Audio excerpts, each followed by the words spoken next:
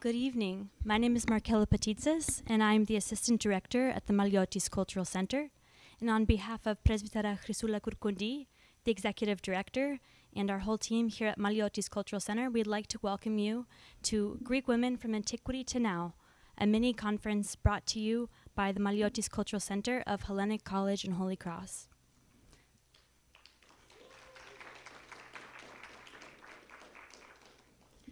The Maliotis Cultural Center's mission is to promote Hellenic culture and language. We pursue our mission through diverse programming, including lectures, seminars, and conferences, Greek concerts and dance performances, student engagement, traveling and permanent exhibits, and Hellenic American community events, and through the support of patrons and viewers like you. If you enjoy this event, please consider supporting the center and attending our other upcoming events, including the Greek Orthodox Archdiocese of America's 100-year conference happening next week from Thursday to Friday, October 6th to 7th, a night of poetry with Dimitrios Demosthenes Despotidis on October 20th, and an event that's happening in cooperation with the Ignatios Library on October 25th. You can learn more about these and other offerings on our website, maliotis.hchc.edu, our Instagram, Facebook, or by signing up for our newsletter. Tonight's mini-conference, Greek Women from Antiquity to Now, is brought to you by the Maliotis Cultural Center and is a one-day conference featuring 4 speakers who will present on Hellenic women, mythological figures, historical figures, and their influence. We will hear from Dr. Stamatia Dova on female agents of Nostos in the Odyssey. Dr. Kiki Karoglu will present on dangerous beauty, gorgons, sirens, and sphinxes in classical art. Eleftheria Gufa will offer remarks on female nature, and we will close with the continuation of our Meet the Artist series with the presentation by Hellenic Heads exhibition artist George Petridis. To start us off, I'd like to welcome to the stage Mr. George Kantonis, the president of Hellenic College Holy Cross.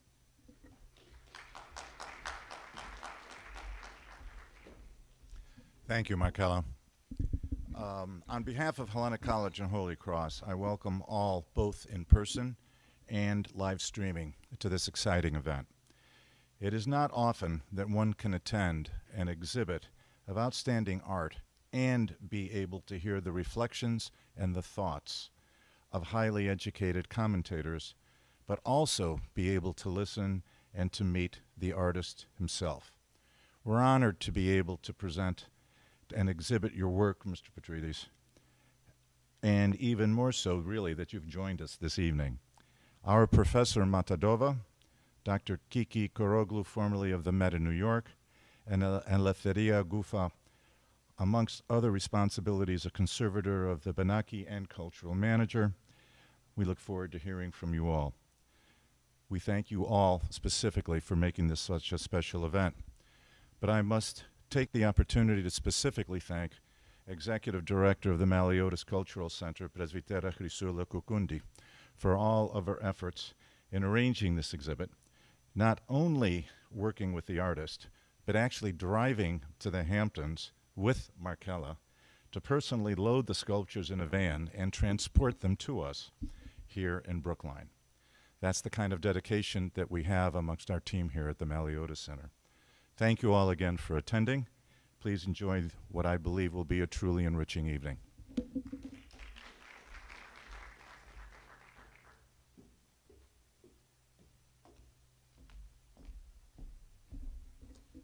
I'm so pleased to introduce our first speaker of the evening, Dr. Stamatia Dova.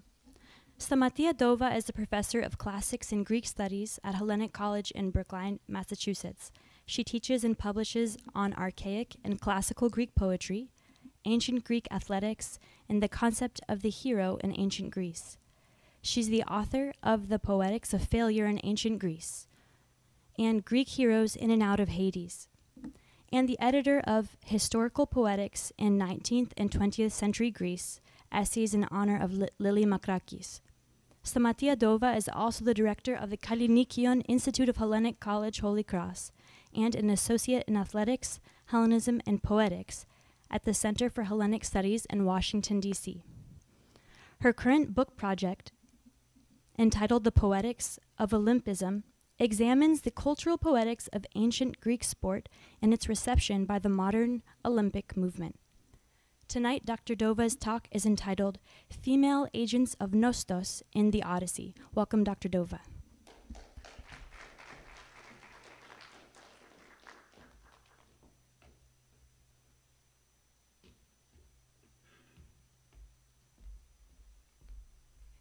Good evening, and thank you for having me. Can you hear me? Thank you, Markella, for this wonderful welcome, and thank you for the kind invitation, Presbytera Kurkunti, and congratulations on the wonderful work you do here at the Maliotis Cultural Center. It is a pleasure to be here tonight, and I apologize ahead of time because I will have to compress a wonderful poetic tradition, the tradition of the Odyssey, into a 20-minute presentation. So I shall endeavor to simply provide commentary to a set of beautiful images, ancient and modern. And to that effect, I have a very powerful PowerPoint. Excellent. And I am in the picture, spoiling the picture. I apologize for that as well. But be as it may, my topic today explores the role of female characters as a decisive factor in Odysseus' homecoming, his nostos. And here first we have to decide how long we're going to spend on each important concept, and this is the most important, so we might as well spend a whole minute on it. Nostos is the prize the hero of the Odyssey is after. It is the concept of homecoming, the goal of making it back to the ancestral hearth after long and arduous adventures. Nostos for Odysseus is this beautiful image. I tried to hide some yachts behind the little box with a scroll. Of course, the island of Ithaca. And for him, Nostos is the return to Ithaca. He is an epic hero. He has in his record a lot of glory from the fall of Troy. He is the man who designed the Trojan horse. He is credited with this incredibly clever device, with the cunning intelligence that brings forth the fall of a great city, even though 10 years of war didn't manage to. Still, the Odyssey has been interpreted as an epic of return and homecoming, as a journey of self-discovery and a window into the human life and soul.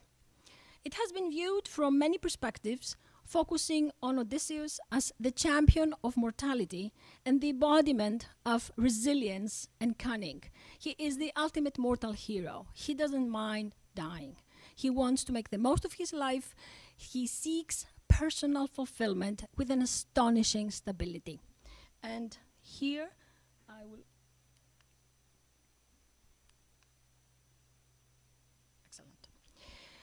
My approach to the totality of the Odyssey's charm and appeal will be to follow the hero's trip through its emotional stops and see which parts of the hero's journey present opportunities for personal growth. How can we define, however, an emotional stop, quote unquote, in the Odyssey? Odysseus seems to benefit in some way from all of his experiences and through his accumulated wisdom to reach a point of maturity that makes him appreciate even his own impending death. Here we will look briefly at several female characters in the Odyssey who not only help Odysseus grow as a person, but also reach his goal of Nostos. And this is some research that I published 10 years ago, and to which I return every year when I teach my favorite course, The World of Greek Heroes, which is part of our core program here at Hellenic College, and I'm delighted to see among the audience some of my former and current students. So they know who they are. We have a secret bond. This is our Nostos. And, of course, these characters, these female characters, are significant stops in Odysseus' journey of Nostos.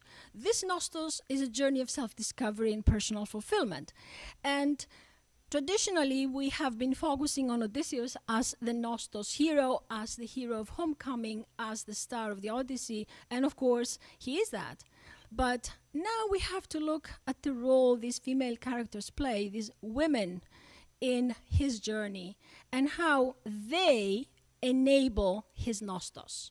Because without them, there is no Odyssey. There is no Nostos. And here, let us look at two vase paintings, and the one on the viewer's left I have chosen as the template for my Heroes, the World of Greek Heroes course, and of course it is a famous vase painting where we see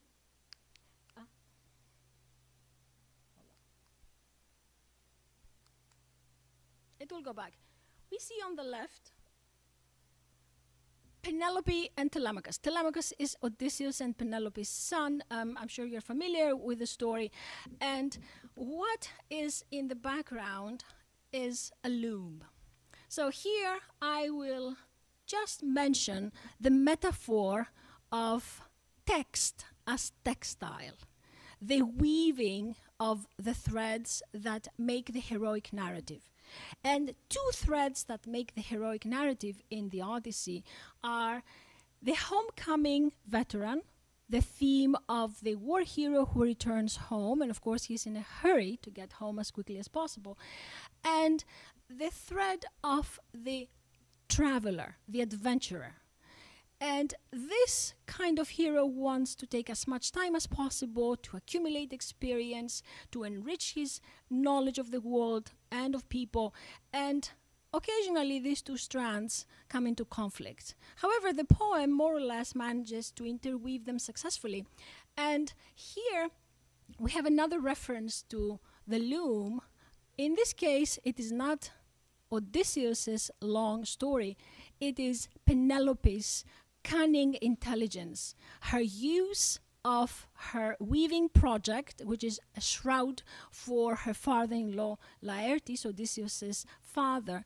And here she is discharging of her duties as queen and daughter-in-law before she will be forced, she thinks, she fears, to marry one of her suitors.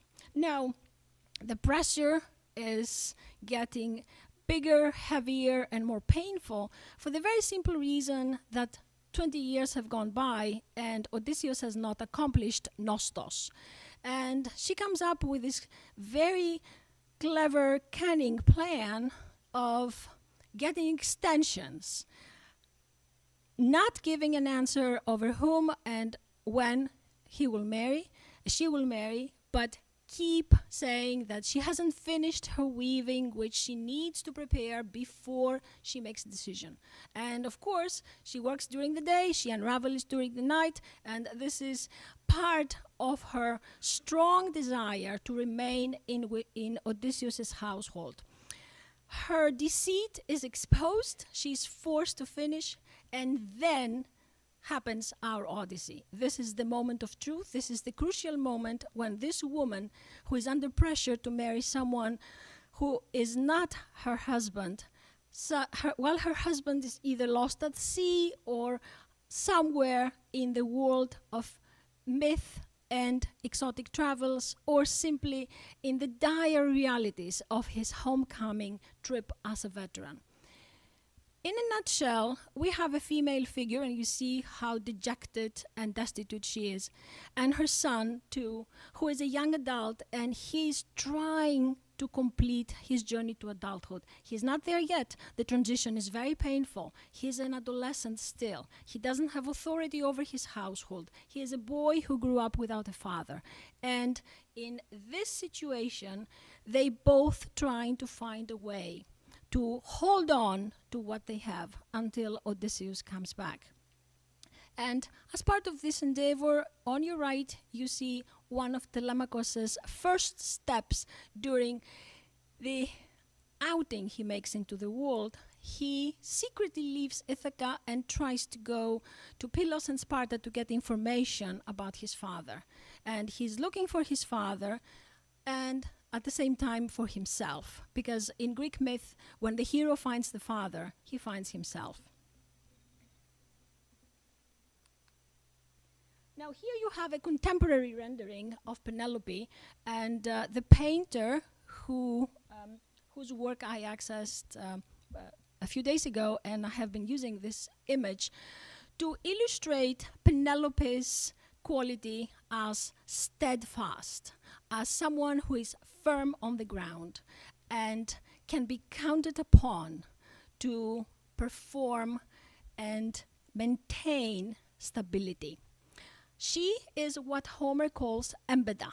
Embeda means firm on one's feet, steadfast. And her steadfastness is the rock upon which Odysseus counts for resuming his status in Ithaca after 20 years of absence. We must remember that Penelope is an agent of Nostos, more than simply a passive entity awaiting Odysseus' return.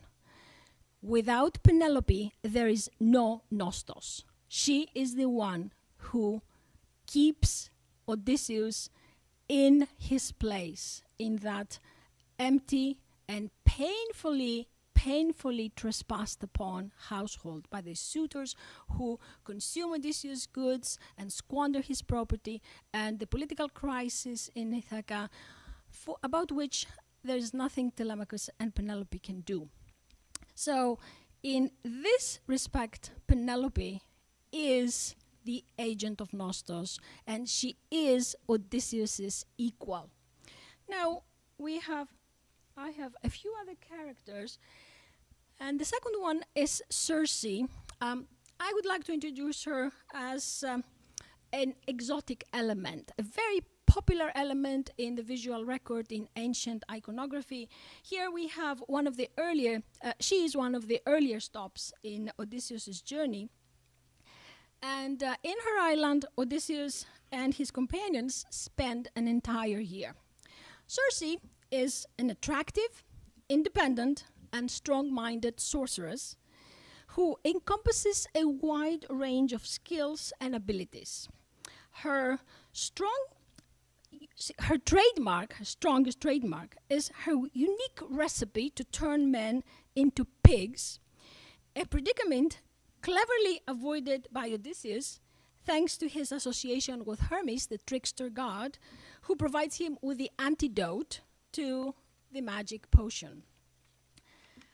Now, the allure Circe has as a theme is evident. We have several representations. Here's one actually from right around the block here at the MFA. And you have a combination of human and animal characteristics in the companions who are transformed into pigs temporarily, because thanks to Hermes' instruction of Odysseus, the two partners, Circe and Odysseus, come to an understanding, and they're able to reconcile their divergent interests and unite in a year-long relationship. And this is a pause. This is a temporary reset that the Nostos hero needs. Now, this theme evokes the motif of the princess and the wanderer, and we will see this applied in the Odyssey again in the characters of Nausicaa and Calypso. So they are female characters who are alluring, intelligent, independent, and strong-willed, whom Odysseus finds along the way and receives from them encouragement, wisdom, instruction, and most importantly, a purpose, a sense of focus and ambition. And this is, of course, always invested towards his Nostos. Now, Circe is not as gentle and is not as accommodating as her counterparts, Calypso and Nausicaa, because her role is really to facilitate Odysseus' Nostos, but not help him bring it to completion. She is one of the earlier stages. And their encounter is brief and fairly predictable, given the fact that it occurs early on in Odysseus' homecoming journey, while his companions are still alive and somehow they have to be included in the plot. And so after a year of staying at Circe's island and feasting and resting, this sense of inertia becomes negative and soul-devouring, and they have to go. But in order to go, they first have to consult Circe, who gives them the most dreadful news. In order to set out on his journey, Odysseus has to attempt the most dreaded of labors, a descent to the underworld. And thanks to Circe's instruction, they do go to the underworld, and thus they become twice dying. They are endowed with the knowledge of afterlife. Not so much his companions, who eventually will perish after they slaughter the cattle of the sun, but especially Odysseus, and especially through some special encounters he has. Now, this is an encounter that is with the anti-hero of the Odyssey, and one of the main reasons I include this is that the god Hermes is on Odysseus's right, which means his transition to the underworld is guaranteed and will be successful. The character on Odysseus' left is the anti-hero. I don't have time to elaborate on that, but this is the only depiction in the world of this episode, and we have it right here in Boston. Now, among the other encounters Odysseus has in the underworld is an encounter with his mother. I will skip the encounter with the seer Tiresias, who gives him precious advice on what to do when he returns back to Earth. But here we have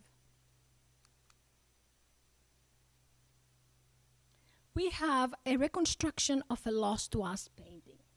And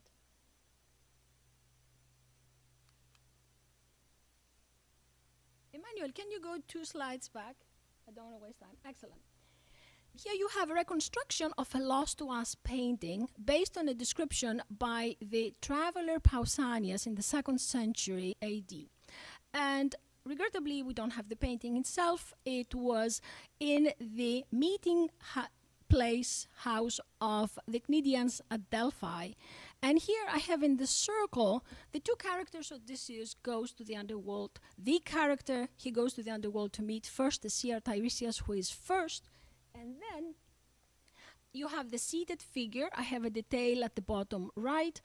And this is his mother, Antiquity.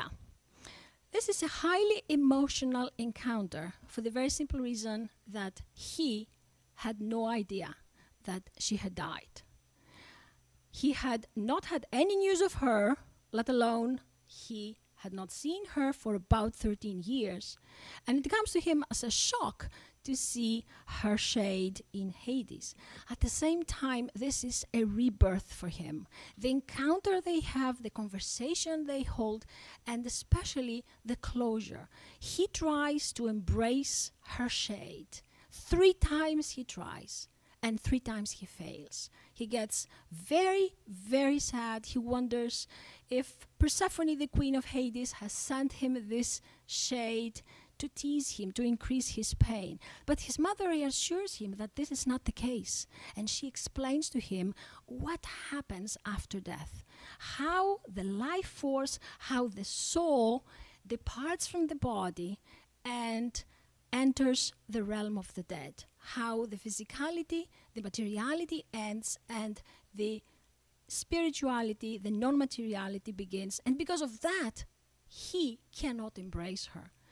Now, he reaps a significant esoteric gain by just learning. He's not an initiate, but still, he acquires precious insight into the afterlife. And most importantly, what makes a huge difference in his nostos is the parting words his mother has for him. But seek the sunlight now quickly. She asks him to go back on earth and live his life to the fullest. To leave behind him the grim Hades, the realm of the dead, and to focus again on his nostos. And so he does. Another benevolent female character to Odysseus is a sea divinity. We don't have an ancient depiction of her with Odysseus, but here we have a modern one. Her name is Aino. She is a sea divinity. She has suffered herself a very traumatic immortalization. She is the victim of a catapondismos, a jumping from a high point into the sea, and she has her own tragedy. But she became a sea divinity. She helps mariners, and she helps Odysseus. When he is about to drown, when he has given up any hope of survival, she appears from the depths of the ocean and gives him a magic veil. And that magic veil will see him through to the shore, and he will drop it back in the ocean, and he will be rescued. And of course, there is Calypso, she who conceals, the nymph, the divinity who will provide Odysseus with shelter for 7 years. And she is a gentle yet independent presence. She will fall in love with him, and she will make him the greatest offer, the most astounding offer a mortal can receive, to make him ageless and immortal. And yet he refuses. He politely declines. He appreciates her generosity, but he is a mortal hero, and he wants to return to his mortal bride. So the Nostos stage of actual return is reactivated, and Odysseus' patron goddess, Athena, who is another female, strong female figure throughout the Odyssey, makes sure that when he is shipwrecked, about to die, he will meet a princess at the shore who will give him clothes and information about how to get to the palace and supplicate the queen and king and get safe passage to Ithaca.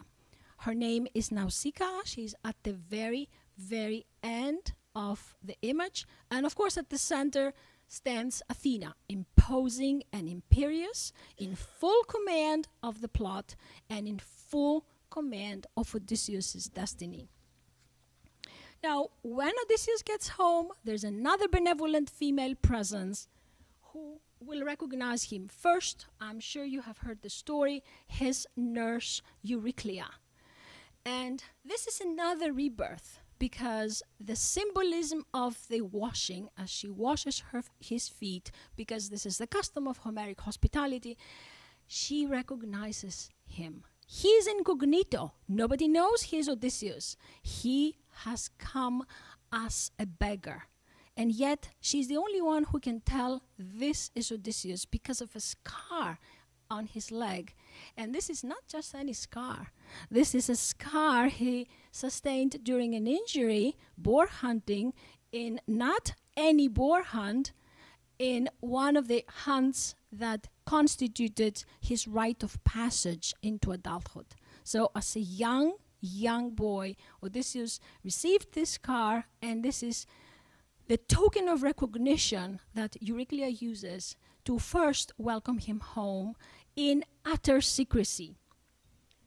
And finally, we have another encounter, but not early recognition, when Penelope, in her strong, steadfast fidelity, shares with the stranger, in a strange intuition, her pain and sorrow for her missing husband. This missing husband eventually will reveal himself. He's there right in front of her. And the news will reach Penelope. Here you have seated in a very sad, melancholic pose, Penelope, the wife waiting for her husband, while standing behind her is Euryclea, trying to convince her that Odysseus has come home.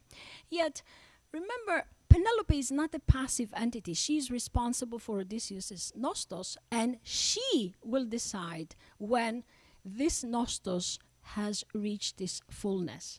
And the nostos has reached its fullness, of course, after the suitors have been punished for their trespasses and for their hubristic behavior in Odysseus' palace. And that comes when finally Odysseus has revealed himself and Penelope refuses to accept him. She refuses to yield to the external pressure that this is her husband who came home after 20 years. And so in her cunning intelligence, she puts him to the test. And the test is, she tells Euryclea to set up the bed, her marital bed, outside of the bedroom for the guest, for this man who purports to be her homecoming husband. And it is at that moment that Odysseus will explode with rage because he built that bed on an entire trunk of a tree, an olive tree that cannot be moved, not even the strongest man cannot take out of the room. And this is the moment when Penelope's intelligence completes Odysseus' nostos, because this is the moment when Penelope will be persuaded that this is her husband. And of course, the symbolism is evident. The symbolism of the steadfast bed and the symbolism of the steadfast agent of nostos, when the two spouses eventually meet at that moment, at that point, at that steadfast marital bed. Thank you.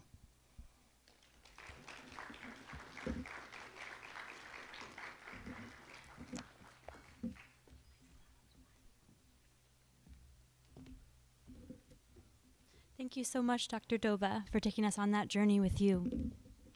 Our next speaker is Dr. Kiki Karoglu. Dr. Kiki Karoglu specializes in classical art, ancient Greek myth, the reception of classical antiquity, and the history of collections. Formerly an associate curator at the Metropolitan Museum of Art, she curated the acclaimed exhibitions Pergamon and the Hellenistic Kingdoms in the Ancient World in 2016, and Dangerous Beauty, Medusa in Classical Art, from February 2018 to February 2019.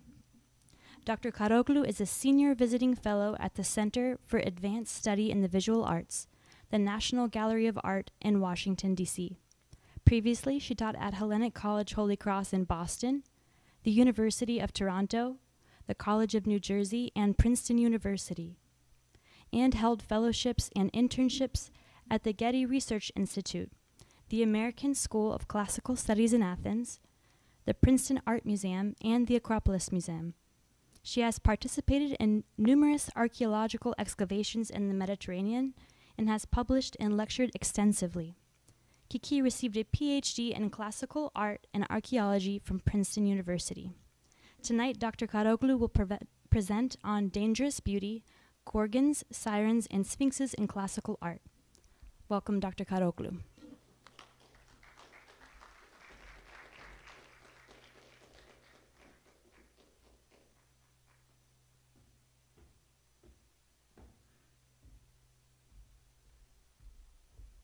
Καλησπέρα.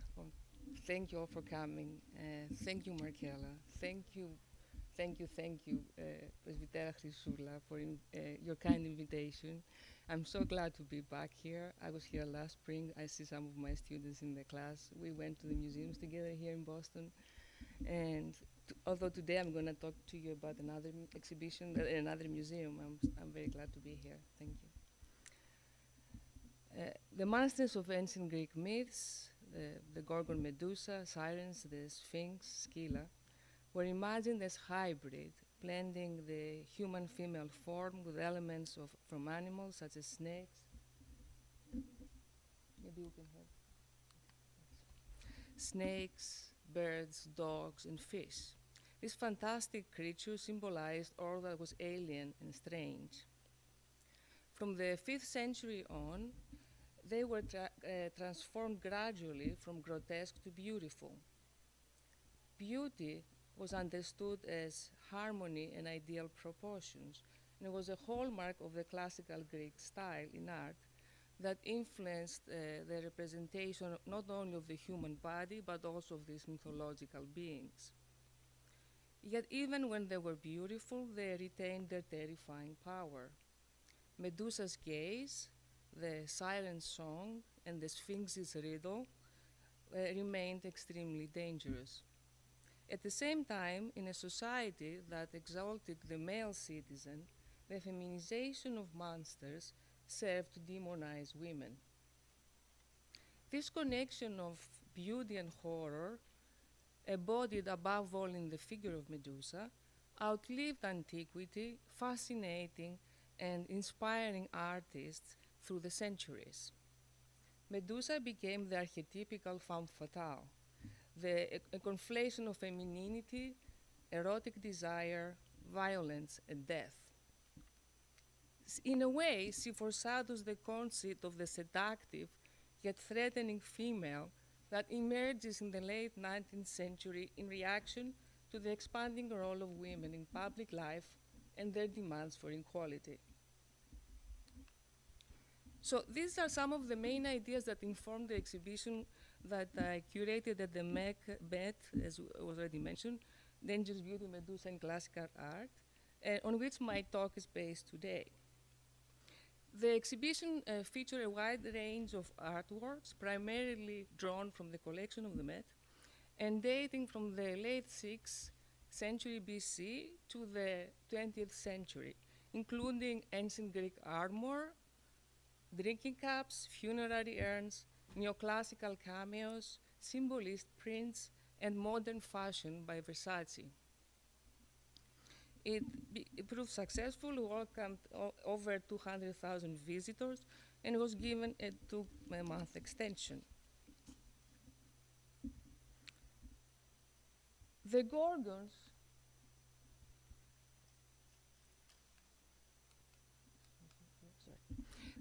who were the Gorgons? Were these frightful monsters that lived in the Western Ocean, which was considered the end of the ecumeny, the end of the inhabited world.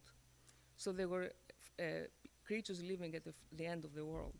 They had large heads with glaring eyes, lolling tongues, snake and wind hair, tusks, brazen hands, and golden wings. Whoever looked upon their hideous faces would turn instantly to stone. You know the myth. Medusa, of course, is the most famous because of her role in the legend of Perseus.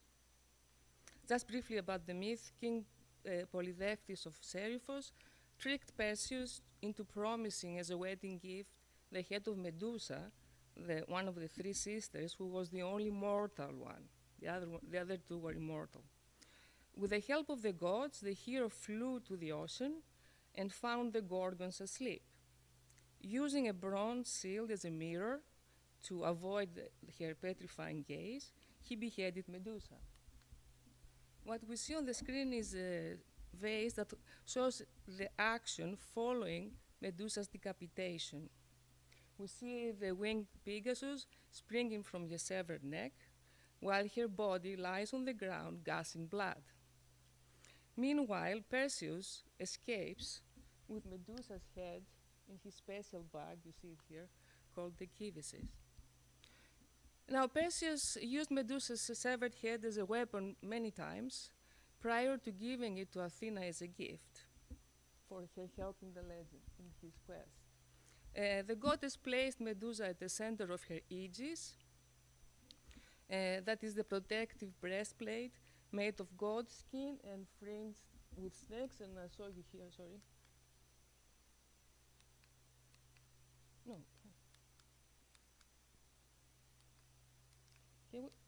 Can we go back? Why? Just briefly here. No, that's fine. So you see here, this is the aegis. Usually Medusa, the head, occupies the center. You see in the many representations in Greek art and later in Roman art. Now, in archaic art, Medusa is always depicted both as a full figure and a severed head or mask that is called a gorgonion. The archaic gorgon is always full face frontal, glaring directly at the viewer, as the examples you see here. Now, in the classical art, Medusa was transformed into an attractive young woman. This red figure, Peliki at the Met, which is one of the main pieces of the show, and kind of the inspiration for the show, preserves one of the earliest representations of the beautiful Medusa in Greek art. As you see, the Gorgon sleeps peacefully on a hillside as Perseus approaches with a sickle in his hand, and is about to cut, grabs her by the hair, is about to decapitate her. He looks away to avoid her deadly gaze, while the goddess Athena just looks on, stands by. The act of beheading a sleeping maiden seems rather unheroic, however, so it's not clear whether the scene on the vase was intended to elicit sympathy for the monster or laughter at the hero.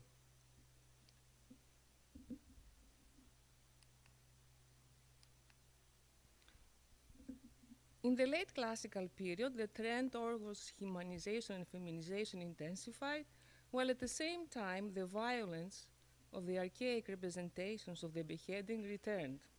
And this is a characteristic example, this 4th century Peliki in the Hermitage, which shows Medusa now wingless and nude from the waist up, with an agonized expression on her face, gesturing dramatically pleading for her life.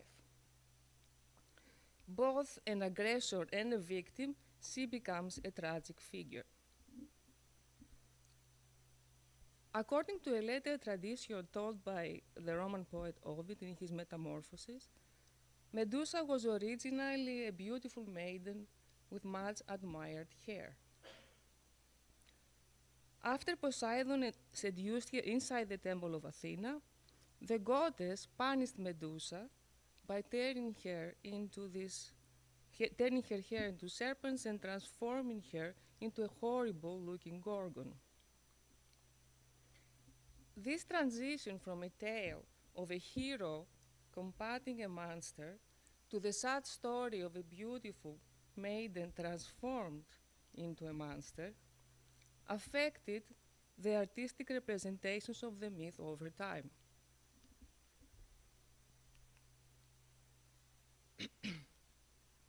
Centuries later, Medusa's decapitation remained a popular subject in art, and I'm showing you here Carracci's fresco in the Palazzo Farnese in Rome, for example,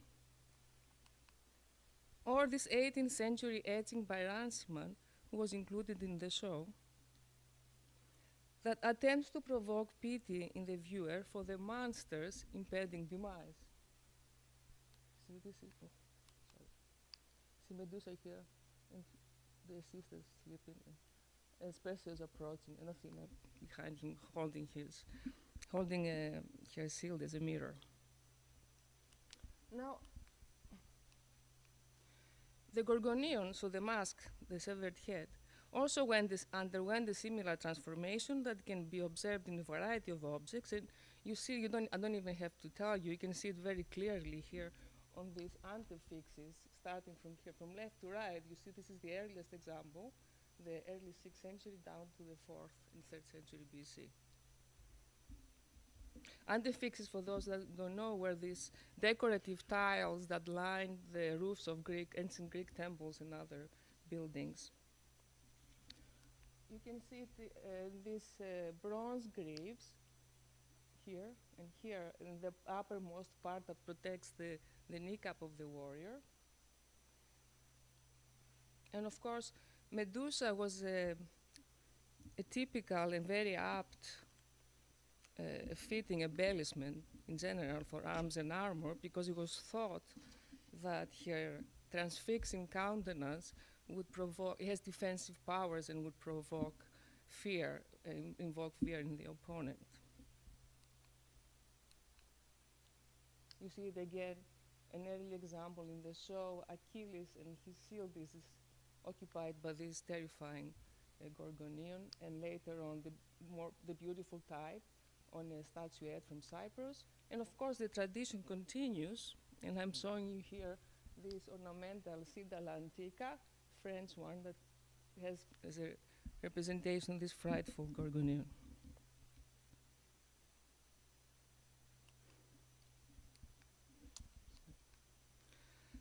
Of course, it was also very popular and very apt as a tondo, which means the center of a drinking cup, and decorates many cups. Some early representations, as you see on the one at the left, the Gorgon is in full figure, still very masculine and forbidding, but frequently it's just a mask. It has an element of surprise. So once you drink the contents of the cup, your wine, the symposiast would find this Gorgon staring back at him, perhaps a warning against the ill effects of too much wine. And you see in the Hellenistic period, we have in high relief here, the same type, but the beautiful version. Now, on the left, this is the famous Medusa Rondanini from the palace, named after the palace where it's exhibited in Rome, which is thought to reflect the first beautiful Gorgonion in Greek art. As you see, there are new and surprising elements in the composition.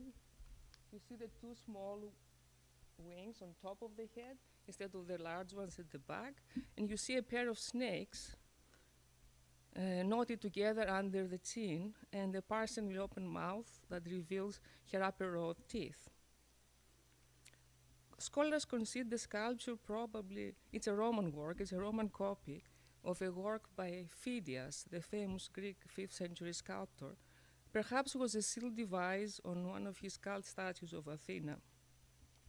Now, the other centerpiece at the show was this Roman chariot pole finial, which bears exactly the same Rondanini type, and so how popular it became in the Roman decorative arts.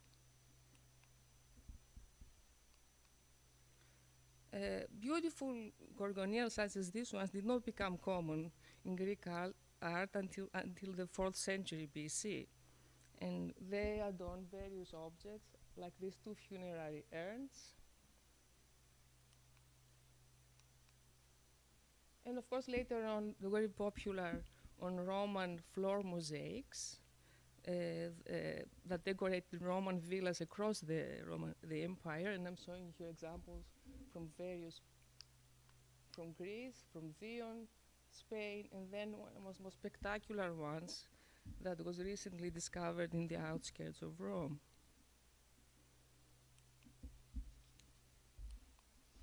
Of course, they were also part of the stock motifs of Roman frescoes. And in the example I show you here, you see the hero Perseus triumphantly raising the severed head of Medusa.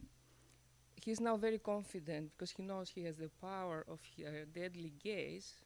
But not only that, he also has the power of her miraculous blood. Her blood was thought to heal and could heal and poison it. So it was very powerful.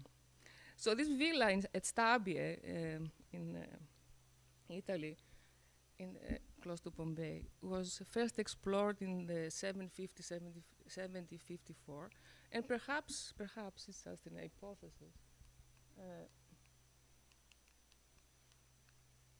This was the inspiration for Antonio Canova's celebrated marble statue, Perseus with the head of Medusa in the Vatican, which monumentalized in stone a very similar composition. Now, the second version of Canova's Perseus is now the centerpiece, for those of you who've been to the museum, to the Met in New York, now is the centerpiece of the Petri Court.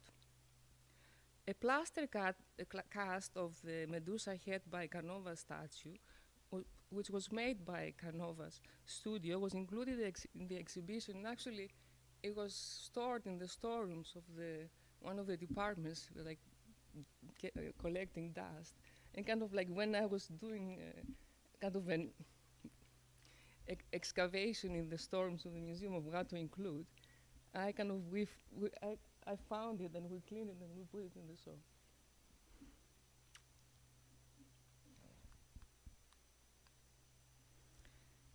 So the beautiful Medusa in particular, but also gorgons, sphinxes, and the other creatures were adorning the coins of many Greek states and were widely employed in the luxury arts of the ancient world, including jewelry, gemstones.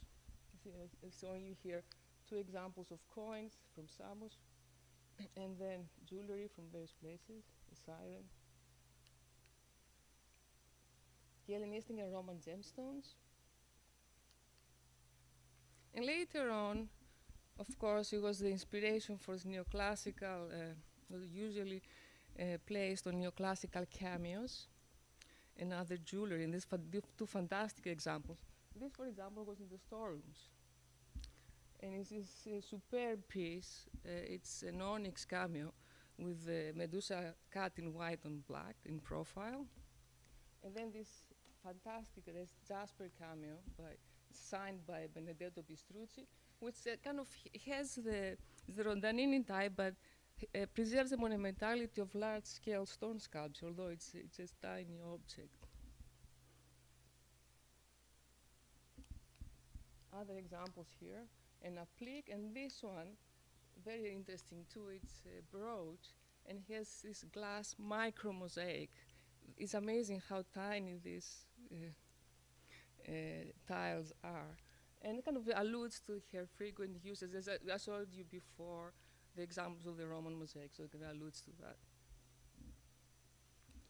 Now, since the Renaissance, Medusa is represented with serpents in place of hair, an iconographic invention credited by Giorgio Vasari to a young Leonardo da Vinci, who allegedly painted a rendition so frightful that it spooked his father when he saw it. So this painting here on the left, in the Uffizi, was for a long time thought to be this early work by Leonardo, but now it's attributed to an anonymous Flemish painter. Of course, one of the equally haunting, interesting representations is the head of Medusa on a big old rotella, this round parade shield now in Florence, which was painted by Caravaggio.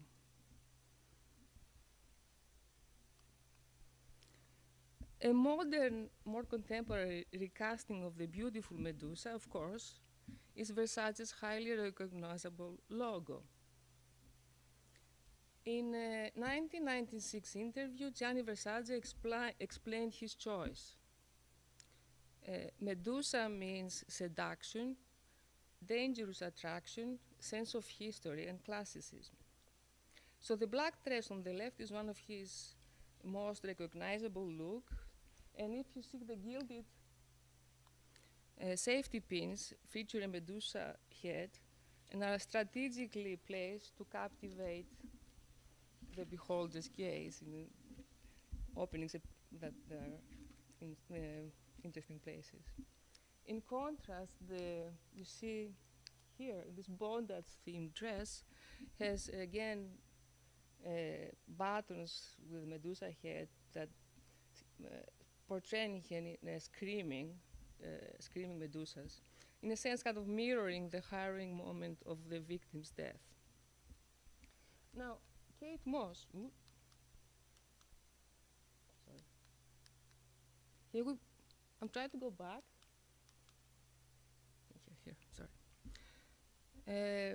Kate Moss becomes Medusa in Frank Moore's painting To Die For, commissioned by Gianni Versace, but completed after the designer's murder in 1997. So he commissioned the painting in 1 year, and it was the painting wasn't finished before he got murdered.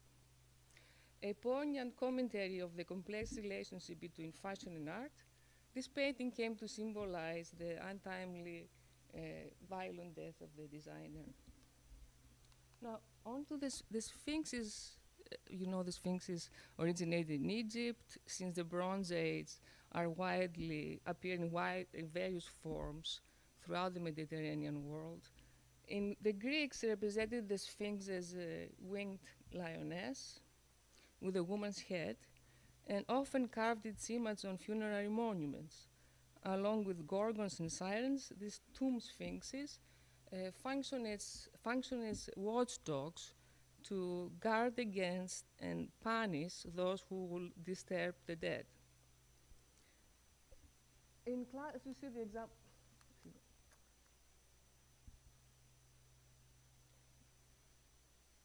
In classical art, and this is one of the still in the exhibition, you see there were elaborate diadems and necklaces.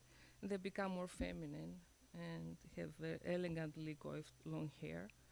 And in the Hellenistic period, they become more ornamental. There are various architectural members, like this double sphinx in a capital from a funerary monument.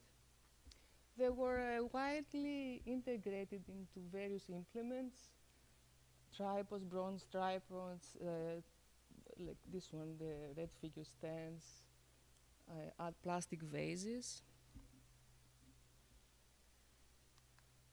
And later on, they were part of Roman marble figural capitals, is the one at the right, and then marble monumental furniture. This is a trapezophoros, is a table leg of a Roman table that is shaped into a sphinx.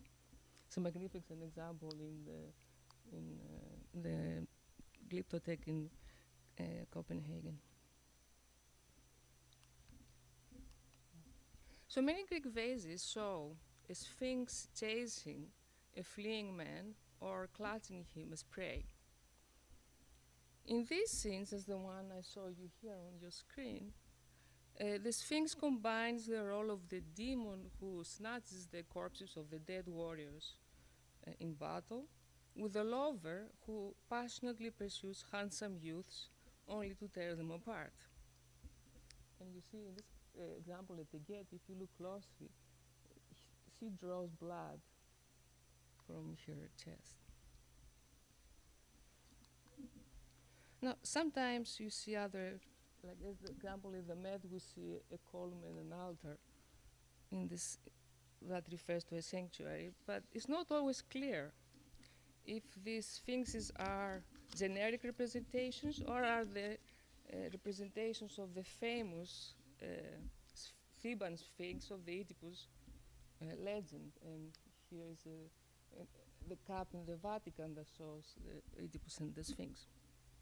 Now, a pair of Roman marble groups from Ephesus, only one of them has been reconstructed, and the one I saw you, it's in the museum, in the Ephesus Museum in Vienna, depicts a sphinx attacking a youth. That the composition masterfully captures the tension between eroticism and violence. They are probably an adaptation, although it's not certain, an adaptation of a detail on the throne of the colossal cult statue of Zeus at Olympia, again made by Phidias in the late 430s BC. So this theme of the ravishing sphinx was explored anew by symbolist artists who employed figures from Greek myth or biblical stories to populate their mysterious, dreamlike worlds. So the Oedipus episode is eroticized in Moreau's painting Oedipus and the Sphinx at the Met, which was inspired by an earlier namesake painting of Ingres in the Louvre, which was represented in turn in the exhibition by this Gallard etching that I'm showing you. The allegorical power of the Sphinx is aptly, I think, demonstrated by Kara Walker's public art installation in the now demolished Domino Sugar Factory in New York. The colossal sugar-coated white sculpture is a racially charged symbol of the dark legacy of the sugar and slave trades.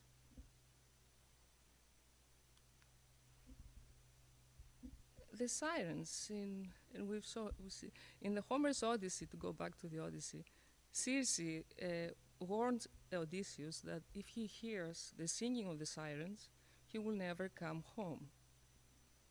For they beguile men to their death with the sweetness of their song.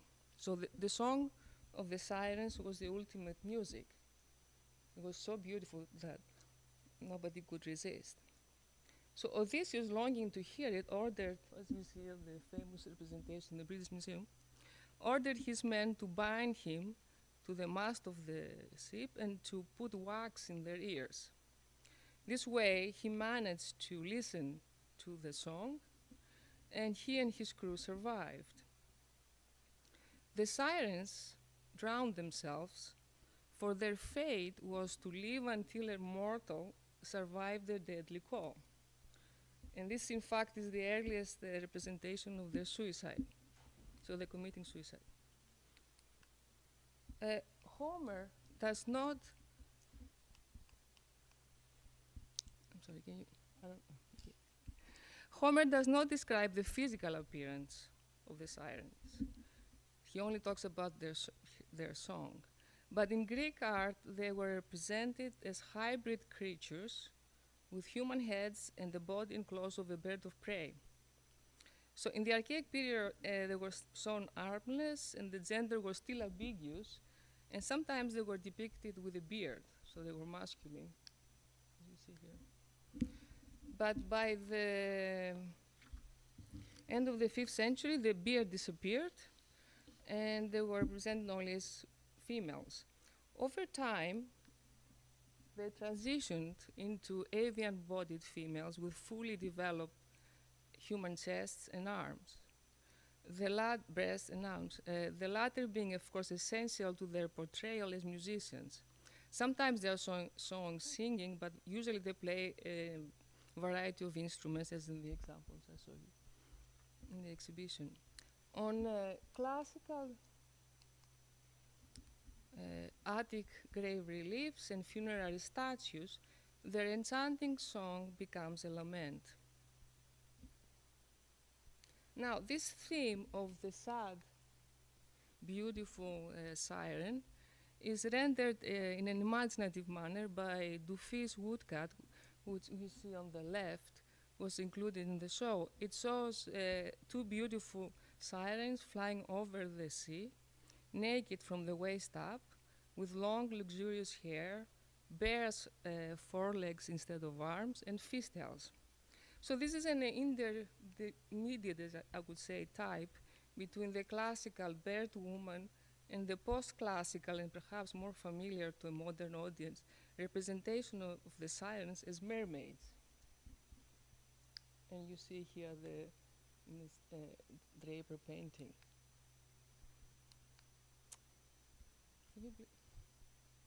Of course, in the Renaissance, the sirens are represented nude, aquatic from the waist down, and holding a scaly tail in its hand. And as you can see, this was probably the inspiration for the iconography behind the logo of the Starbucks company.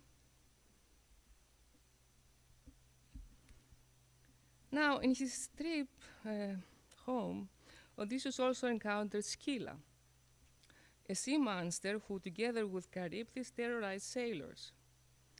Homer tells us that Scylla had 12 legs and 6 heads, with 6 necks, with ghastly heads, and yelled like a skylax, which in ancient Greek means puppy. So it's kind of incongruous, it was kind of ridiculous, a monster that barks like a puppy. She snatched the sailors from ships passing by her cave and devoured them. Oh, I forgot to mention. So the avian type, the bird woman, the classical type, remains. And I'm showing you an example here by Mossa, in the early 20th century imagination of the siren.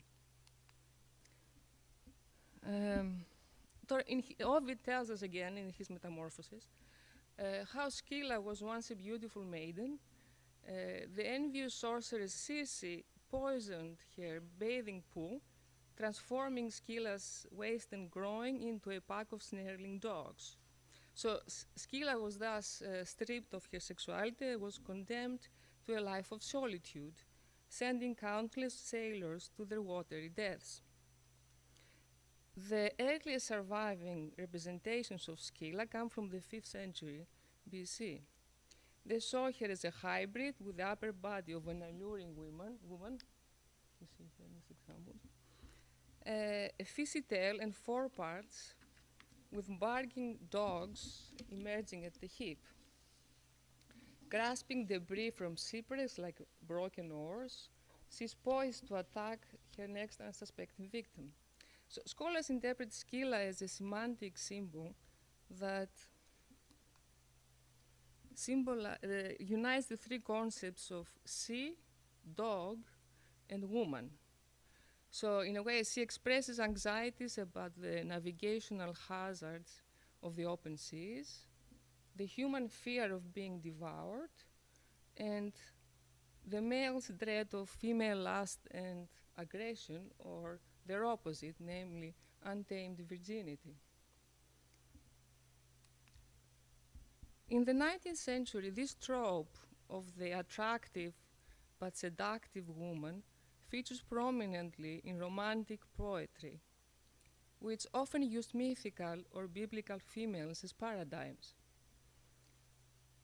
Thus, Lilith, a night demon, Adam's insubordinate first wife in Jewish folklore, was conflated with Lamia, the famous baby snatcher of the Greek myths. As you see in Rossetti's 1866 oil painting, Lady Lilith, which was replicated in this watercolor that was included in the show, the artist imagined Lilith as an emasculating sensual beauty with luxurious long red hair. In contrast to Rossetti's figure, the bare-breasted woman with the long red locks and emerald green eyes in Munch's print, The Scene, looks blankly out. Munch's erotic icon floats in the void, as is frozen out of time. Though not pointing directly at the viewer, her hypnotic alien stare is reminiscent of Medusa's petrifying gaze. Today, Medusa persists as a symbol of dangerous beauty and menacing sexuality. And we see, for example, Rihanna styled as Medusa on the cover of the British GQ magazine, or Uma Thurman playing Medusa in a popular Hollywood movie that retells the myth of Perseus.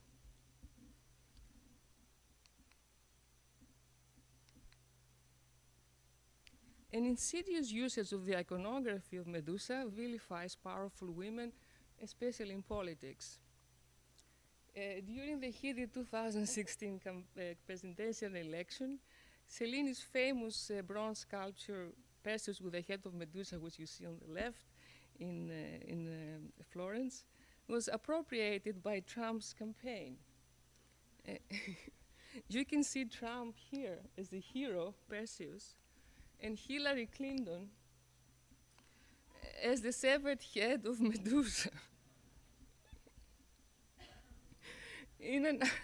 In another instance, we see Angela Merkel, the former German chancellor, superimposed on Caravaggio's famous shield, like the one I showed you before from the Uffizi. And just to end, Garbati's statue of Medusa holding, or this time Medusa holding Perseus' severed head, reverses the story, imagining it from Medusa's perspective and revealing the woman behind the monster. The statue was conceived in 2008, and in 2020, the sculpture became a Me Too artwork, a symbol of triumph for victims of sexual assault when it was installed in Lower Manhattan, just across the street from the criminal courthouse where the Weinstein hearings took place. To sum up, progressing from the magnificently monstrous to the terrifyingly beautiful, female hybrids visualize a conflicting view of femininity, one that is alluring but with a threatening or sinister underside. The process of their feminization was a hallmark of the imagination of classical artists who humanized and beautified the most repugnant and hideous of all, the Gorgon Medusa. Much like Medusa's gaze, the power of their art is transforming and enduring. Thank you.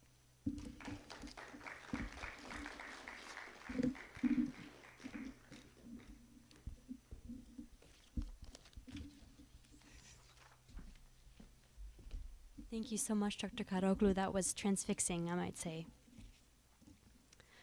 Our next speaker is Miss Eleftheria Gufa. Eleftheria Gufa is a conservator and cultural manager with a demonstrated history of working in the cultural sector. She has been a paper conservator in the conservation department of the Benaki Museum in Athens since 1999. In 2017, she was appointed by the director of the Benaki Museum to start the traveling exhibitions department in parallel with her responsibilities as conservator. Her responsibilities vary by exhibition and include project management, exhibition design, conservation, transportation, and installation, as well as deinstallation. She has performed these functions all around the world. With her involvement in the Benaki Museum, Eleftheria always saw the value of sharing Greek culture with other cultures, both in the USA and abroad. When Eleftheria became aware of George's series of works underpinned by research in each period, she encouraged him to present the work in important Greek cultural venues both in the USA and other international cities. She is happy to be managing this traveling exhibition, Hellenic Heads by George Petridis, which will continue through 2022 and into 2023. Welcome, Eleftheria.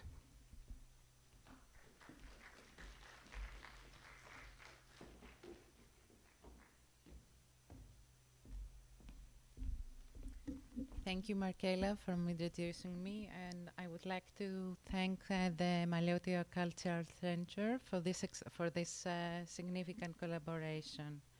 So, in my duties, I work as a conservator in the Benaki Museum, and I have other duties in which I work as a cultural manager, designing the cultural policy of artists and their exhibitions.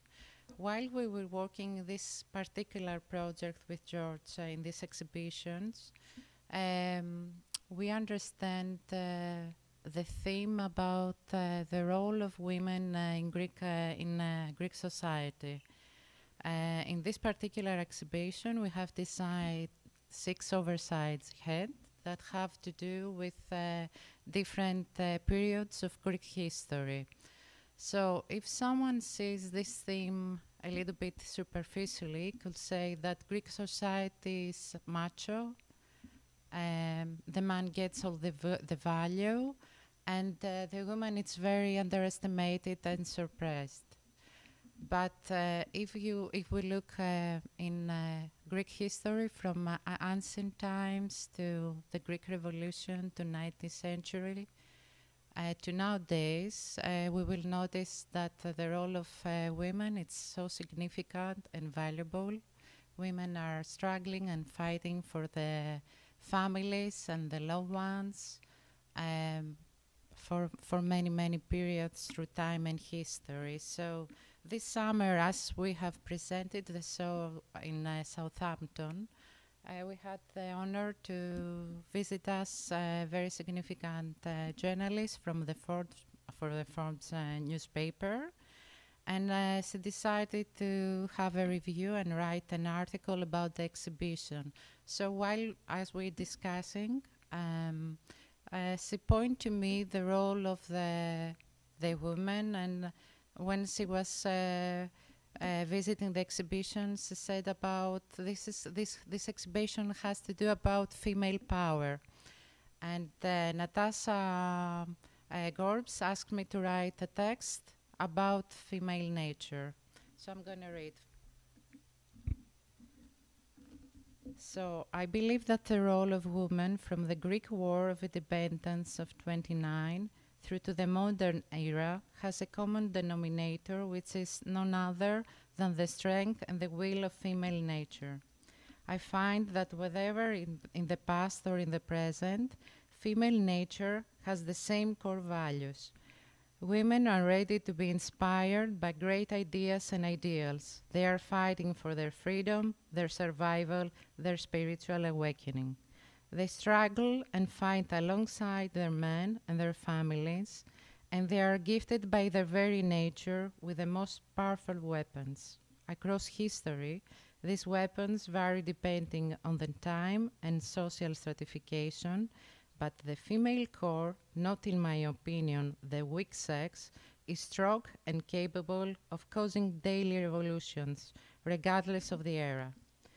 The women of the Greek War of Independence left a great legacy as they played a decisive role in the liberation struggle of Greece. At times, these heroines acted behind the scenes, caring for the wounded of war, providing shelter and food to the fighters, and supporting morally and emotionally the men and sons of the revolution. Some were leaders, became commanders-in-chief like Madame Mavrogenous, and sold their assets to finance the War of Independence. They participated in naval operations like Domna Visegerit, sacrificed their lives, received honors after death like Laskarina Bouboulina. I believe that the role of women in modern Greek society, a society that, in my opinion, has always been matriarchal, does not differ much from the past. It is always about the same female heroic nature that struggles daily through many and demanding roles, personal and professional, to maintain her position, to achieve her dreams, and to take care of her loved ones, with militancy, but also with nurturing inherent in the female nature. So, when you will visit these exhibitions, I hope you will see the text reflecting in the artworks, and I find it that it's very strongly represented in the four female figures. So I was brief, but we need to hear from my artist, George. Thank you.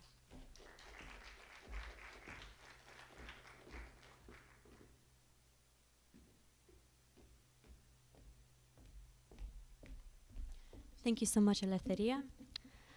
Last of all, and not least, we're going to hear from George Petridis, the artist and sculptor of the Hellenic Heads exhibit located here at Maliotis Cultural Center, now through the end of November. A little bit about George. George Petridis, the international sculptor who lives and works in New York City and Athens, Greece, creates abstract figurative sculptures in sizes ranging from a few inches to more than life size, combining the timeless with the contemporary. Born in Athens in 1964 and raised there in New York, he is steeped in ancient Greek sculpture and the works that were influenced by it: Donatello, Michelangelo, Auguste Rodin, and etc., as well as the 20th century modernists who reinterpreted these traditions. He closely follows contemporary figurative sculptors, especially those who reference ancient Greek art, such as Charles Ray and Humbaba, as well as the many other artists who are part of a resurgence in figurative sculpture. With the Hellenic Heads exhibit, Petridis presents a personal exploration into his Greek background, seeking to understand the cultural influences that have shaped him and the people closest to him. Starting with a rigorous research process including archaeological artifacts, academic sources, family stories, and historical photographs, Petridis studied 6 important periods from 2,500 years ago to the present. Hellenic Heads, our current exhibit, is an artistic dialogue between the past and present, elucidating the universal character of Greek culture and its fundamental role in shaping Greek identity. This traveling exhibition highlights the necessity of art and the importance of the creator in modern society, and conveys intercultural dialogue through cultural diplomacy. Cultural diplomacy is key to the mutual understanding of other nations and their cultural heritage, as it examines human development through artistic creation. Welcome, George. Great to have you tonight as part of our Meet the Artist series continuation.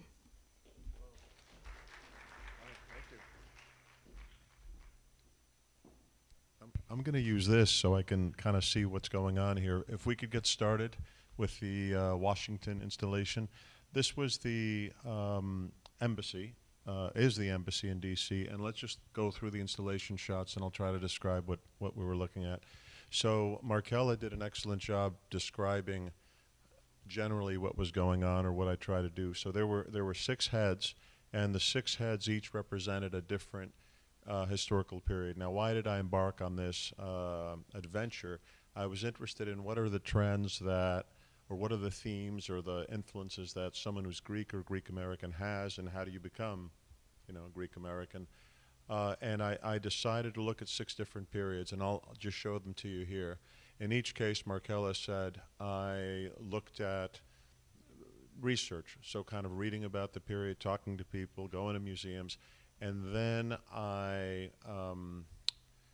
found a family member that I thought would be good to pose for me. So as you'll see, we go through it, my mother, my father, etc. And I also looked at art history. So I was interested in kind of how sculptors before me had dealt with similar issues. So that's kind of the general format, and I'll talk to you about the 6 very briefly, and then I'll talk to you about the 4 females. We're going to leave aside the 2 men. And then one of the 4 females got made into a statue. So just 10 days ago in Athens, we had the unveiling of one of these big pieces, and I'll show you that. So going here, what we have is the 1, 2, 3. Well, is one missing? I count 5. What's missing? Oh, Thalia is missing. Okay. So we'll look at these 5 very briefly. The male on the left we'll leave out, but the large green figure is called Heroines of 1821, and all of these are sitting, up the staircase. But Heroines of 1821 was a comment, and Eleftheria touched on this, was a comment or an exploration of the female military leaders of the Greek War of Independence, and we'll look at that more in a second. The brown figure is about the Nazi occupation and the Greek Civil War. We'll do that next year when we talk about, the males. The one way in the back there, Emmanuel, could we just go to the next slide? Maybe it's clear. Maybe the next slide. Yes, this one here. The one on the right is called The Refugee, and so this is about Smyrna. So we had 100 years ago the destruction of Smyrna, and many people were displaced, including my own grandmother, and many people sadly didn't make it out. But this piece is about that era. The blue figure is the very first chronologically, so it's Thalia, and she's about the classical Greek civilization. And so I think if you look at these, the 3 females that we've talked about so far, I think you're starting to get the idea that I'm trying to weave together through these large overhead sculptures. I'm trying to weave together these influences, this kind of source material that makes you Greek or makes you Greek American. So, for example, Thalia, the blue figure, you may not have studied classics, but somehow, when you're growing up, you hear about Aristotle and Socrates, and you hear about Medusa. So somewhere in your Greek psyche, there is this classical thing. This one here, the refugee, many Greeks have some relationship with Smyrna or Podos or some kind of refugee experience. Maybe it's coming to the United States. So I think that comes somewhere in the experience. Let's look at one more slide here. And then this one here, this is a curious one, this blue one. I wanted, as I looked through these periods over 2,500 years, I wanted to conclude by looking at the present, and the present was actually the hardest one to do. I was describing Greece today or describing the United States today is difficult. There's a lot of conflict and good things and not so good things happening. So this one here and we'll look at it a little bit in detail in a second, is about the present, looking towards the future. So that was in D.C. We had Europe Day. 2,100 people came and saw this exhibit in a single day. Very compact, actually, only about 6 or 7 hours. So let's Emmanuel, let's go forward. This is all 6 of them shown together, and you can see the 4 females, and we'll look at each one relatively quickly. So let's keep going. Some more.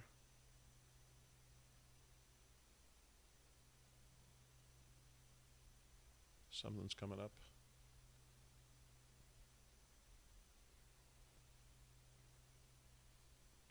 I want to show you this, and these are actually the placards. If you happen to go upstairs, you'll see them. These are the stickers that are on each of the stands or the pedestal bases. And so what I want you to see, you kind of can barely see it from here, I think, but this is the outline with which I worked for every one of the 6 statues. So in each case, I had a period, and as I discussed, there were 6 over that period of time. I give some technical descriptions of how the thing was made and what the dimensions are. In each case, as I mentioned, I chose a family member, so someone who was alive or not alive from photographs posed for me, and they became the vehicle, kind of the emotional drive in terms of putting this sculpture together and giving it life. So this was my mother, or is my mother, still alive, but the photos are of her black and white photos around 1950 in Greece, and very thin. And back then people were not very thin for style reasons. They were very coming out of the Second World War and the Civil War. They were just famished.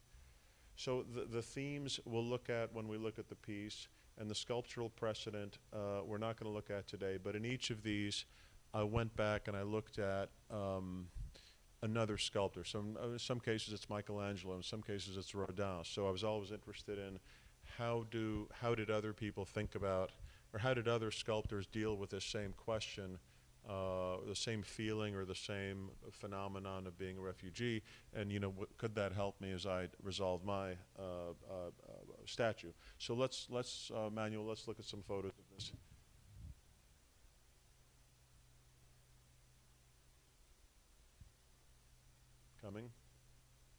Coming soon. So this one is upstairs. All 6 of them are upstairs, and this is, as I was saying, the classical Greek period. Emmanuel, I think we can just kind of flick through these a little bit. If you have a chance, go up and look at it. Here you're getting a sense of the scale. So these are about 36 inches or so. As I was saying, a classical Greek period, some resemblance to my mother. The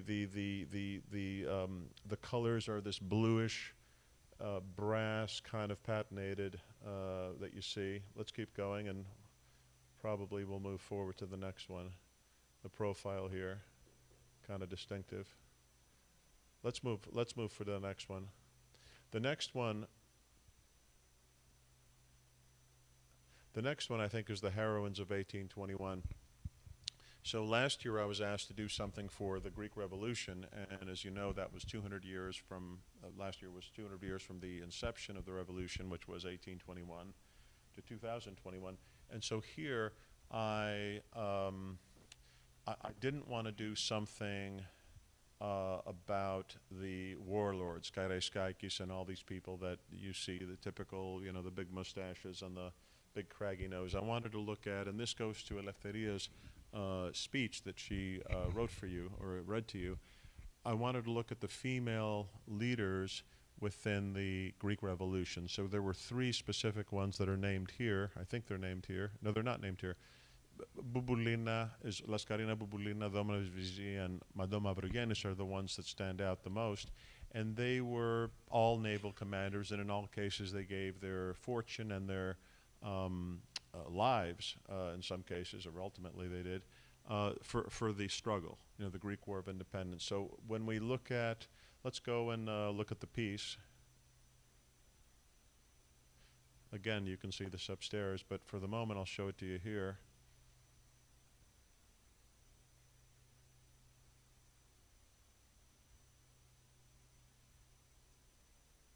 this is the piece. So here I was referring to some French sculpture that came out, I don't know, in the mid-1850s or so by Cordier is the name of the sculptor.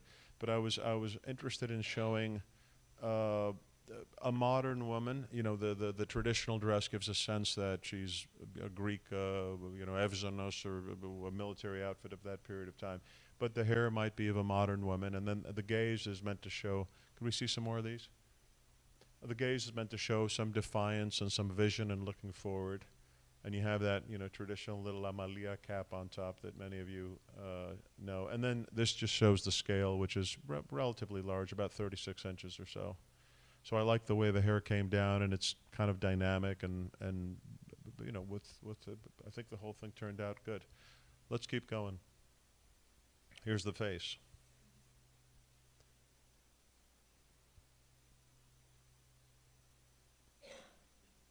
The next one, I believe, is the refugee. So we'll look at that, and then we'll look at the large statue that was just unveiled 10 days ago in Athens. So here, the refugee, you know, there were multiple instances. There was the actual destruction of Smyrna in 1922, which was just really concluded September 19th. And then there was the population exchange that occurred, you know, a few months after that, starting in January of 23. And millions of people were affected. In my case, I imagined, as you'll see, my grandmother, or as I mentioned, my grandmother when she was a young woman arriving in Athens. And so let's actually, Emmanuel, let's go ahead and look at the piece. Here, I was, you know, working with photographs, someone who was no longer alive, or actually, excuse me, not even photographs, because my grandmother at 19 was someone I, you know, never met, nor were there photographs existing of her. So I was interested in capturing the shock.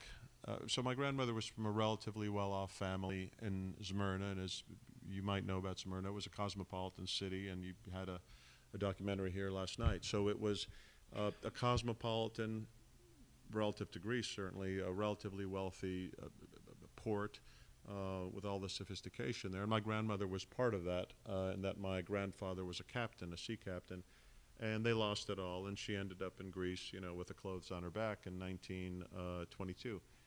So I was here, could we forward? Well, more forward. Yeah, here I was trying to capture the, you know, the shock and also the grief of having this experience, but also showing perhaps a little bit some dignity and accepting this and in starting to create a new life. Some more. You can see the scale here. Close up. And let's switch to the public statue. So this is kind of a treat for me and I hope for you, because this is the first time I've shown these photos. So September 14th, just, you know, 10 days ago or less, was the unveiling of this public statue of mine. Here it is. So it's based on the one that you saw and the one that you see upstairs, but it's much larger. It's about, sitting on its base, it's about 9 feet tall. And could we just flick through these relatively fast, just get a sense of almost like a movie, like you're walking around it. And this is a Neopsychikos, so this is an area of Athens where many refugees settled around 1929 to 1930 from a part of Athens called Vourla. So stop there for a second. So that church there, maybe could you go forward so we'll see the church some more? That's a very nice, here it is. So this church is the third incarnation of this church that was built in this area. These refugees arrived in 1929, and the first church was like a little hut, and over time they, you know, accumulated some resources. So this church harks back to a church in Vourla from about 1556. So these people came to this area, they you know, rebuilt their lives over the course of time. This was made into a little monument or a little memorial here. So you can barely see it, but the names of the cities, these cities in Asia Minor, are actually kind of carved in the marble, or the granite rather. And you know, I was allocated this little spot here that you see over there where the flowers, well, where you see where the base and the statue are. And I'm very pleased. I think the whole thing just kind of came together like it was always meant to be one design. You know, that church, that what do you call it, that water memorial, and then my own piece. Manuel, let's keep cracking. Yeah, here's another view of it. So some of the challenges were, how do you make something much larger? How do you do it in Greece? Because I had to work with local artisans, and everything happened at the last minute, as I'm sure you would believe me on that with Greece. And then designing the base and getting something that was appropriate. And then in terms of the dimensions, could you go forward? You'll see kind of me standing next to it. Keep going. Yeah, so one of the things, so when I was looking at the dimensions, I wanted to do it so that it was kind of the way I remembered my grandmother, as a child, and I'd be looking up at her. So I had this angle that I wanted to capture, and then I wanted the piece itself to be large so that it had some monumentality. So you felt, okay, this was an important person or an important phenomenon to honor. But then at the same time, I wanted the base low enough so that you could relate to it, so people could actually walk up to it and touch it if they felt they wanted to do that. Let's keep going. We'll just go through these. I think you got the idea. So here you kind of see the relative scale. I think we could move to the last one, and then so the last one was the most interesting or the most difficult one, and I think it's, in some ways, it's the piece that I would want to rework, but you'll see it and I'll talk to you about it. It's the present. So as I'd looked at all these historical period, and we left out the two male versions or the two male figures, but for the present, initially I had my daughter pose. So my daughter's 12, and obviously a very sweet, girlish phase, as I write here, optimism and innocence. And so I started, and it started looking like her. But as I kept going, because I was thinking about, what's going on in Greece politically, economically, and socially, it changed. And let's keep looking at it. So it's a piece that in some ways is, I don't think it's disturbing, although someone did say it was disturbing, but let's take a look at it. I wanted to capture a sense of optimism that something good can still happen in Greece, but I also wanted to capture some, I don't want to say maybe turmoil, maybe it's in the hair, maybe it's in the roughness of the surface, but I wanted to give it can we keep going? I wanted to give it a color that was unusual, so it went kind of into this dark blue with this lying over this brass. So perhaps it's the most experimental of the pieces, but I do hope you get a chance to see it upstairs. Any more images on this? Side image here, front image here. I think that's it. Does anyone have any questions? I'd be delighted to answer on any of the pieces or in general. Yes, sir. They're made of different things. This one here was brass with dye. The green face is actually bronze. It's bronze with a patina, with like a Tiffany green patina.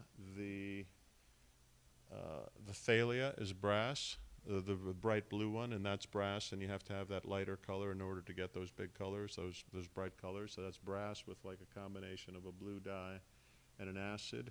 And then what else did I show? Oh, and then the refugee is just plain old-fashioned bronze with black wax. So I like to use, when I was setting up the 6 heads, and you can, I hope you make the time to see them, I try to get each of them to be different. So when you walk in, there's like variety. I didn't want to show you like, 6 brown heads. Yes, sir. Or yes, sir. President, Mr. President.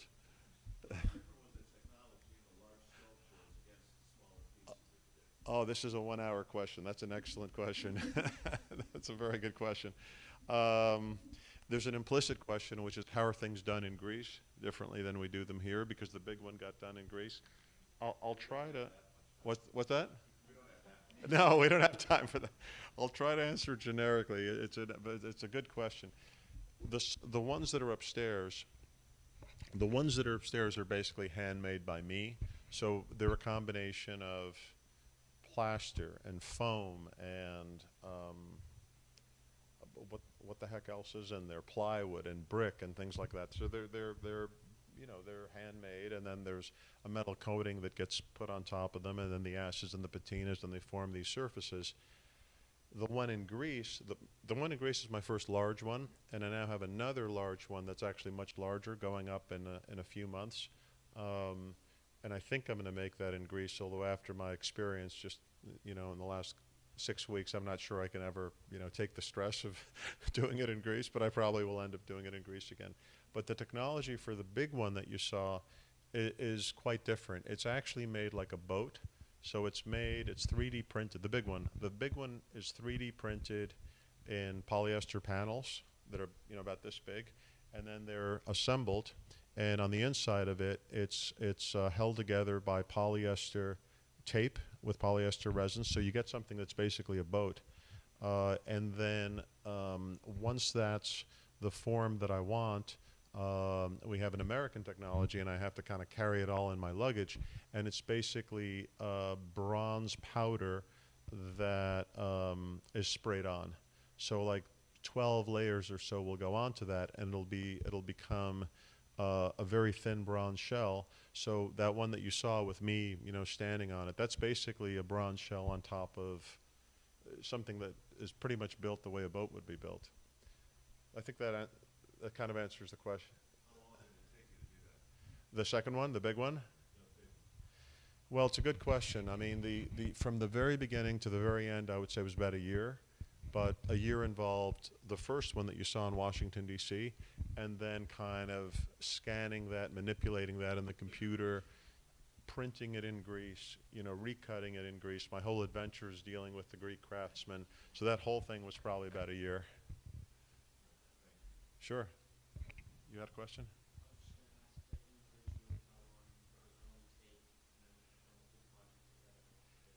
Yeah. I think 14 months was the period from kind of starting the first one to ending the last one. And it probably wasn't enough time, but I had to deliver to your colleagues, Consul General's colleagues to Washington. And like the day before the opening, I was, still doing stuff. 14 months. But some of these I'm looking forward to kind of like when no one's looking, getting them and kind of reworking them, changing something about them. Yes, sir. Did you design the sixth before you started constructing the first? That's a good question too. I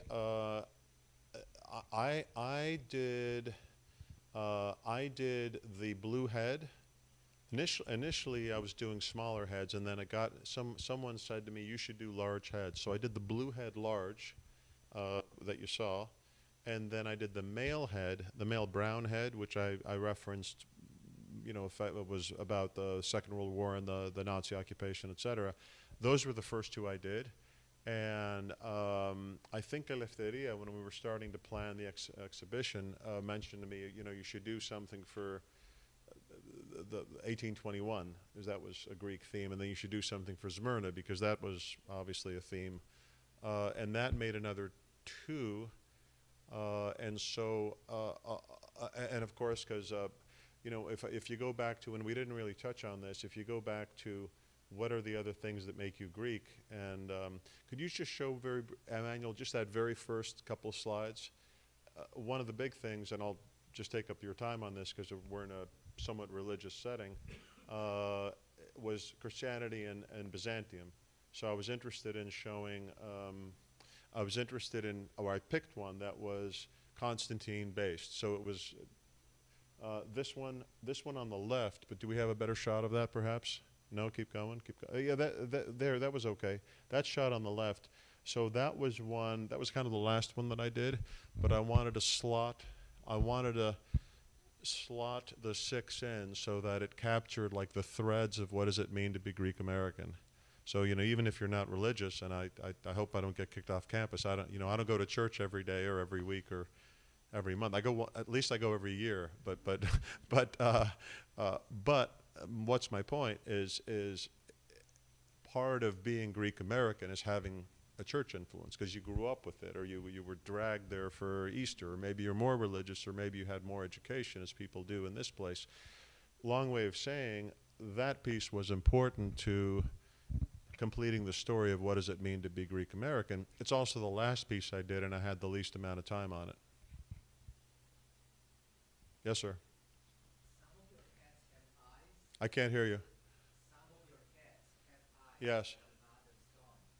Is there any reason for that? Yeah, I would say there's some kind of reason. Could you show the Greek embassy again?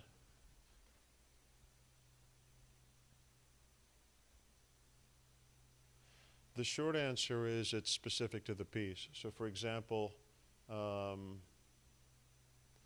refugee, which has the sense of shock and despondence, for example, I wanted to show here. Well, you can show this one. This is a great one.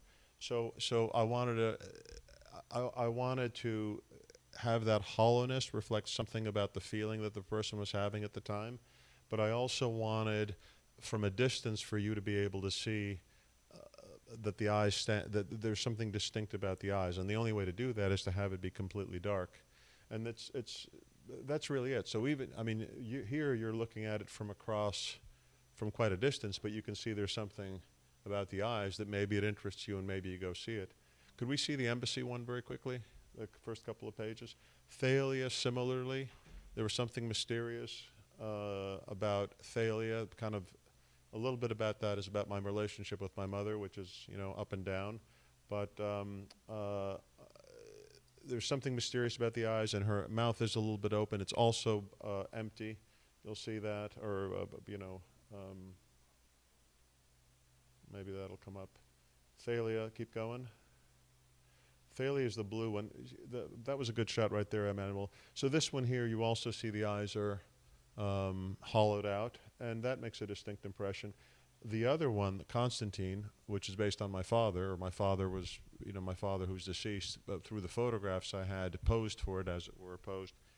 That one, I wish I had a close-up of it, but that has normal eyes, so the eyes are, you know, present, and then the holes are drilled in, and I was making a reference to the Constantine. Have you seen the Constantine statues in Rome or in the Met where he has like these eyes and they look up, referencing heaven? Well, I didn't go that far to reference heaven, but I made an indented, clear eye, because that to me was about vision and looking forward and establishing Christianity in, you know, 310 to 380 AD, when those laws were, the councils were created and made Christianity the official religion of the empire. So that one I was, oh, here we go, yeah, thank you very much. Yes, that's exactly what I was trying to say. So that's a very specific eye. It both references the historical Constantine statues, which one of them is at the Met, but it also gives a specific feeling of, you know, what does it mean to establish Christianity, you know, when a few years before it was illegal, and then you made it legal, and then you made it the official religion of the empire. That's pretty much the eyes. Maybe one or two more questions and we're done for today. Anyone else? Yes, Kiki. The return of figurative sculpture. That's a good question too. It's a big question, and all I can say is that the larger question is, what does it mean to make a sculpture that looks like a person versus something that's totally abstract, like a modern sculpture that you see when you're walking around an office park and there are like these metallic things, the rings. To me, I try to find something interesting and valid in any kind of sculpture I see. So I like that kind of sculpture. But what's most interesting to me is kind of other people and what makes other people tick, and my own experiences of other people and why I don't understand them. So for me, figurative sculpture is kind of what I'm interested in spending my time doing. Is there a resurgence? I guess there is. It goes in and out of fashion. So every few decades, you know, there'll be like 30 years when like no one does figurative sculpture because it's like uncool. And then now there was a big show at the Met, Charlie Ray, which is almost exclusively figurative, and Huma Baba, who's also figurative, is red hot and selling, you know, sculptures for $350,000. So there are fads. but kind of the part of the wave that I want to ride is, you know, the figurative. Shall we close it, Mr. President and Miss, I don't see her here. Yes, sir. One last question. Yes. How has your representational sculpture evolved over time? That too is, that's interesting to me because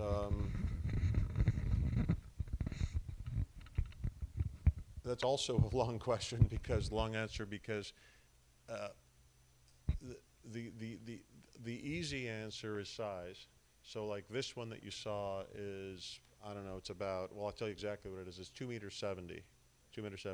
The next one I'm doing is, it's about the same, but it's just, it's a very large naked woman for the University of Athens Medical School. And that one is about 2 meters, the body is 2.9 meters, and it's on a shorter base. So that'll be about 3 meters tall in total, slightly taller than the one you saw. So I think as a sculptor, you know, we talked about private equity before. You always kind of want to do the bigger deal and the bigger company and the bigger whatever. So the natural tendency is to go larger. Shall we call it a good day? Yep. Thank you, and thank you for having me here.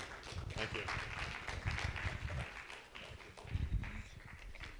Thank you so much, everybody, for attending this mini conference. And there are refreshments outside, and we ask that you also enjoy the exhibit upstairs, Hellenic Heads by George Petridis. Thank you for coming out tonight.